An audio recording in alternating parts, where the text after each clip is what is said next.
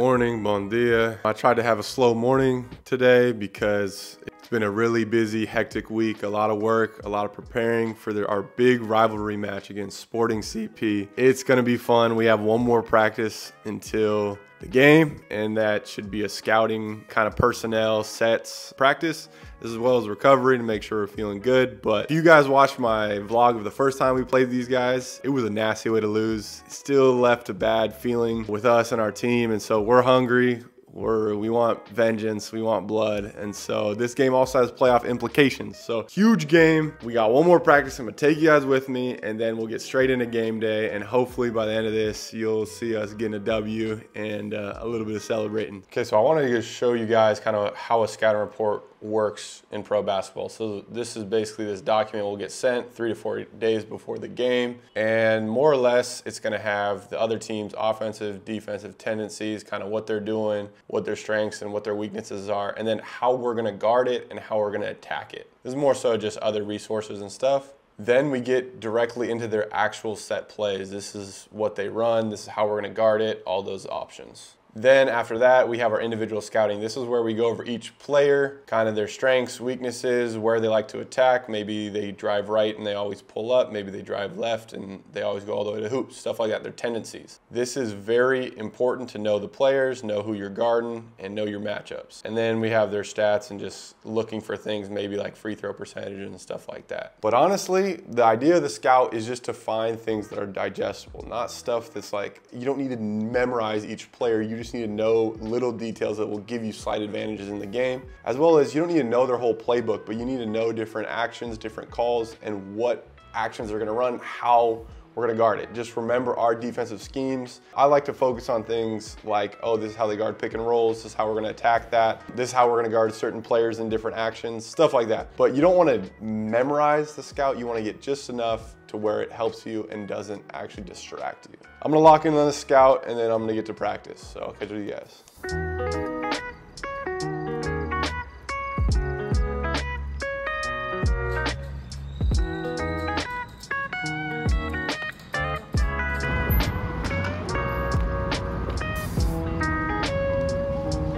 Just another beautiful day in Benfica. It's hard not to smile, I'm telling you. Portugal is amazing when it's this weather.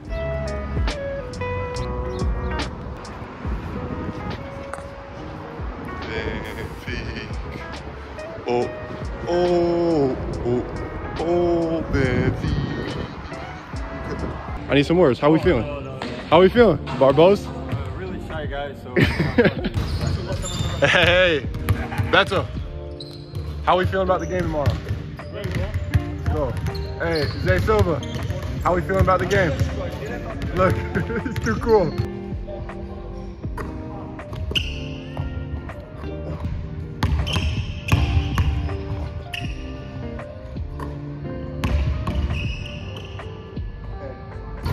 First try.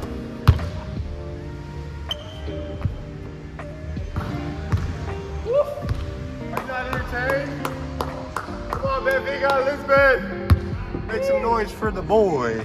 Let's hope this whole stadium's filled with red. Everybody holding their scarves up pre-game. Hopefully. I think it should be a packed house. And I'll see you guys there. How you feeling about the game tomorrow? Feel good. Yeah, it's a lock in, stay focused, like Coach said. Yeah, I like that. Do that, it'll be fun. All right, see you tomorrow, AB. All right, man. Last practice before the big game is done. We went over just about every single play they have, every single counter, literally everything. Probably our most in-depth scouting practice we've ever done. It's like honestly way longer than normal. I think it was like 2.5 hours. But we got their sets down stat. The guys were focused. I like our game plan. Again, we are prepared. That's just a matter of going and getting the job done. So my wife's on her way to pick me up, and then we're gonna take the dogs to Monsanto. Some nice relaxation, get the blood flow a little bit, chill, and then get to bed early. So I'll catch up with you guys soon. Late.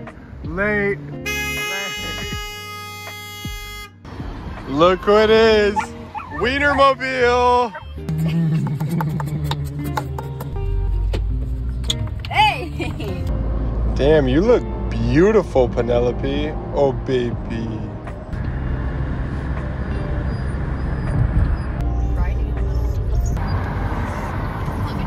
Dude, we get it. You're excited. Chill out. You gotta chill out, man. We're almost here. Look, we're here. We're here. Not fast enough. We're here. Chill. We're here.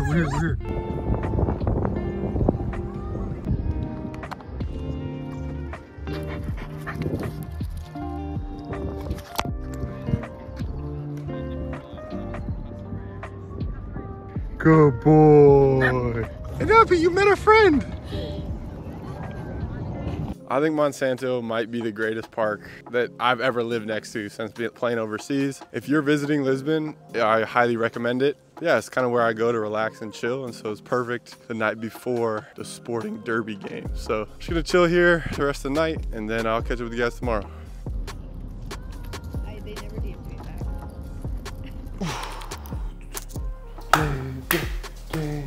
Game day morning, baby. Let's get it. Are we gonna get this win today? Give me paw. Give me paw. Yeah, boy, we gonna get this win.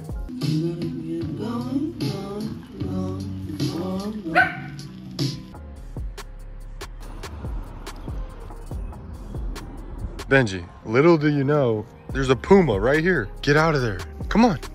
Lunatic. All right, the day has come, the big derby day. What I remember most from last time is just how emotional the game was and how I wasn't ready for it, how I got too antsy, too animated, too into it. I had a couple offensive fouls, a couple bad plays because I was too emotional. So today it's all about cultivating peace this morning and understanding and relaxation so that I know today I'm gonna be in control of my emotions. So I don't have some big pregame routine, but everything I'm doing today is trying to relax me for this big moment so that my best is ready when my best is needed. Got a little bit of pregame routine to do. I'm just gonna do a little bit of journaling, just all stuff that's gonna chill me out. I'll take you guys with me for that stuff, and then more or less it's game time. So here's the pregame journal I've been using for almost the whole year. It is all filled up. My wife got me a new journal, a little soft, little fruity, but we're gonna start a new journal, a new page, a new chapter today. Let's go. Game day journal. I'll show you guys what I do real quick. Game day versus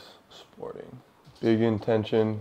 This is my main focus of the game. This is like, if I do this, then I think I'll be successful. I think playing with peace and patience is gonna be the most important thing today because of how emotional the game's gonna be. This rivalry is just so heated and emotional. And I remember last game I got a little out of my game, got a couple offensive fouls because I didn't process my emotions and just be present, be peaceful. And I've also rushed a couple plays and didn't make good decisions because I wasn't patient. I was so amped up and so in the moment and so just too much. So take a step back today, play with peace and patience. Then after my intention, I do 3 game keys. This one's simple, just 3 things I can do that will help me be successful. I did attack their pressure, sporting, they're gonna trap, they're gonna be physical. The key to handling pressure is to actually go at it because it exposes their weaknesses. And the second key is to know the scout. Who are their guys? They have 2 main guys, Marcus Levette and Eddie Ekior. They run a very good 2-man game, and in order for us to win, in order for me to be successful, I need to know these guys, what they do, and how to defend it. And number 3, I wrote be relentlessly yourself, because for me, I know I'm good enough. It's just a matter of every single time being the best version of myself. It comes with aggressiveness, relentlessness, attitude. I know if I'm myself, I'm gonna do great. So just gotta make sure I do that though. Then I'll usually do 3 team keys. More or less, this is what the team needs to do in order to be successful tonight. First thing I said is control the tempo. We like to play fast and they like to trap and do all that. We need to play fast, but in control. It needs to be our speed and not theirs.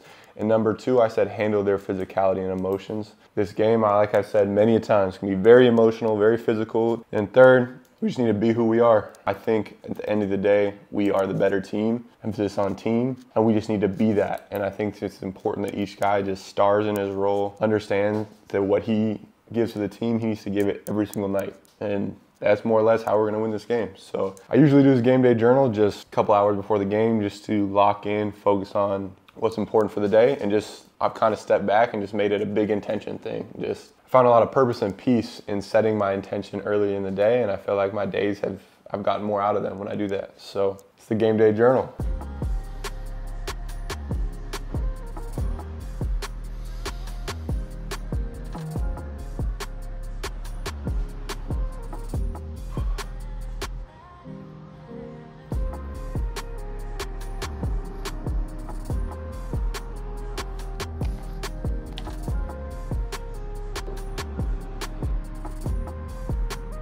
All right, this is it. Derby match, 3 p.m. This is gonna be a big one. I'm not gonna record in there. I wanna be fully focused and ready. I feel at peace. This is gonna be a fun one, and I hope you guys enjoy. So hopefully I'll catch up with you guys after with a win. All right, this whole week of preparation, this whole sporting week comes down to this one moment. 3 p.m., game time, rivalry game day. Let's get to it. For me, when the Benfica fans hold up their scarves and the anthem or whatever plays, it's still one of the most cool moments that I've had overseas, and it just gives me goosebumps every time. In that moment, you can feel that Benfica isn't just some sports club. It's bigger than that. It means a lot to a lot of people, and I'm blessed to be a part of it. Like I said before, this game has huge playoff implications. If we win, we still have a shot at the regular season title. If we lose, that's all but over. In this breakdown, I'm not only going to show some of my plays, but some of my teammates' plays. I have some really high-level teammates, and they do a lot of stuff that I think we all can learn from. Like this play, off the tip, Ivan came ready to play, drops off a nice pass, TC hammers it home. Great statement at the start of the Derby mat. I don't check in until late in the first quarter, and I really don't make an impact right away because my man AB was absolutely cooking, so everything was running through him. A strong and physical Euro step, imposing his will early. His patented left-right pull-up, and I swear this isn't the same clip. He just got crazy muscle memory on this shot. Here to start the second quarter, I get my first closeout read off a nice extra pass from Zay. Read my man, hand down, man down, just rise and elevate. Two things to notice are my quickness of decision and my force into the ground, sort of that pop off the ground. These two things make for a nice dynamic catch and shoot. Bucket. This next play down, I do the opposite of what I just did. I get a nice closeout, and I just make a slow decision, over dribble, and then settle for a contested mid-range pull-up. This will get you benched at the EuroLeague level, not good basketball. A couple of plays later, I get the long rebound, and we have a 3-on-1 break. Tony's in front of me. I probably need to make this pass, but I wait for Ivan, probably the better finisher, to come in late. On a 3-on-1 fast break, you want to get a clean layup, not necessarily a foul. If I could have this play back, I probably make the quick pass to Tony, and I think my coach agrees. Now, I wanted to show this next play just to show the scrappiness of this game. We get the rebound here and TC just pivoting, but boom, hits Ekior with an elbow to the face. This game was physical, intense, and a lot of messy, gritty plays. This one was a good example. I had to show this because you can't tell me my man doesn't look exactly like his chicken from his mouth to his hair. That is crazy. Okay, but back to the game. If you are subscribed to my email newsletter, you'll know that I've been talking a lot about exploring the reject of pick and rolls and how important that is to getting free, easy buckets. I do a great job here, plus a crafty inside hand finish. I swear he was coming to block this to the 10th row. Let's go back and look into this reject opportunity / read a little bit more. On this catch, I read two things. The big is over anticipating the pick and roll, and the weak side help is overly attached to AB, leaving the baseline drive wide open. Hunt rejects for easy buckets. People will always ask what two characteristics I think are most important in overseas basketball. One is adaptability and two is versatility. Look how Ivan can guard multiple positions and it just disrupts the whole offense. That's versatility that gets you paid overseas. I get this same pick and roll action where I rejected last time, but now my on-ball defender is shading me middle. I see the big is hard hedging. On a hard hedge, you want to get the ball to the other side of the floor fast because the big will have to retreat. We do this, and now AB is able to get downhill and get a 2-for-1 action and makes a great decision right here for the drop off. Beautiful basketball, 2 points, hammered home TC. That's great, great basketball. High-level basketball is all about making these mini advantages, 2-on-1s, 3-on-2s, and exploiting them. Right here, we did a great job, and this is just, again, absolutely beautiful. Now here on this next play, I'm in great help side position, forcing a skip pass. I funnel baseline, TC steps up beautifully, and walls up. Now I'm off to the races with a head of steam. In previous game breakdowns, I showed poor driving lane angles. This is an example of excellent driving lane angles where I don't allow him to bump me off my line. I initiate contact, I force him to foul, I control the situation. And as always, don't leave money at the line, make your free throws. A few plays later, I'm found in a tough transition situation, a long closeout on an attacker. I get the block call here, and I want to learn and get better. So let me know in the comments how I can guard this better to not foul and start to get these calls, because I felt like I moved my feet decently, but again, I'm not getting the call, so I got to fix it. Now, I put this play in here because it's absolutely hilarious. TC plays incredible defense and then pulls a J.R. Smith right here. He launches a half court in 8 seconds. But let me tell you the backstory. I'm blaming Tony Douglas because at practice, this guy will start shouting out the shot clock even when it's not the actual shot clock, and guys will be throwing bullshit all the time. Clearly, it's a habit now. We had a solid first half with good team defense and good team basketball and offense. We were sharing the ball well. But again, it's a derby game, and you never know how these things go. So we got another 20 minutes. Watch how it goes down. To start the second half, I get the ball in the first offensive possession, and this behind-the-back float to a tween, to the right-hand fake finish to the left, plus the foul. Yeah, this was one of my toughest moves all season, and I think TC agrees with it. Now, if you remember back to my Galatasaray game breakdown vlog, teams were forcing me to finish with my left. I think I've made some progress in that area. And I'll never not say this, don't leave money at the line. One circus shot always deserves another. Watch my man TC here and his excellent footwork with the baseline spin to the Euro step to the middle to the kind of fillet hook. Yeah, big fella was getting jiggy on this one. I love it. Now a couple plays later, I get posted up. I want your guys' advice on how I could guard this better because I get a foul call here, and lately the last couple games I've been getting in some foul trouble and I need to fix it. I need to play physical but not too physical. So what could I have done differently here? My argument was if I'm getting bumped like that, I need to be able to bump back with the same force, but I guess it doesn't matter because I fouled and I'm going to the bench now with 3 fouls. TC's advice was be physical on the first bump but anticipate the second bump and try and go for the charge. My teammate Tony Douglas played in the NBA, not necessarily because he was a bucket, but he was a high level defender. Watch this. Lovett is a left-handed dominant player. He forces him to his right, gets a steal, and does this count as a poster? Ivan sure seems to think so, and I think I'm counting it. On his head, question mark? At age 39, that's crazy. Tony Douglas turned back the clock. Big man was also injured on this play, so also praying for a speedy recovery. Now in this play, early in the fourth quarter, I just want you to pay attention to something really small but a very important detail. The first pass out of the pick and roll, the guy who catches needs to make an ultra quick decision to attack the rotating defense. I do this here and Beto gets an open 3. Now it wouldn't be a derby match without a little shit talk and a little bit of chippiness. I felt on this take foul there's a little extra shoulder, so I just stared. Maybe a second too long, but in reality, all I was telling him right there was I can look wherever the hell I want. I really didn't say a word, so I don't know why he was so upset, but this was my favorite part of the game right here. Number 9 came in here chirping for his teammate, telling me to not do it for the YouTube, bro. And for me, that made me happy because that means he's watching my videos and I've got to put it in the YouTube. That's why I'm smiling. This channel is valid. It's got a little bit of real estate in my opponent's heads. Here I get the ball in transition. I do a Euro step, but here's an example of a 0 step. The step before the Euro step that makes this not a travel. Not only was 39-year-old Tony Douglas dunking on people, my man AB was catching putback dunks. That's my dog, and that's a tough-ass putback. This derby game was all but over, but of course, I had to get a little bit of revenge for that hard foul earlier. I called the ISO. Cross over into nothing. Don't like what I did here, but I got the ball back. Low shot clock, made a play into a pull-up 3. That's cash, and this derby's over. We've been putting in so much work this whole year, and especially this week, we turned it up a notch. It felt incredible to get this win, and also the way we got this win. We only have a couple more weeks in this season. I hope you guys have enjoyed following along this whole journey. Make sure you like and subscribe, and as always, get uncomfortable, live atypical. That's a derby win. That's a rivalry week in the life of a pro hooper. She got highs and lows. She said, yeah, I know. Wish I can make it easier. I can. I just know right and wrong.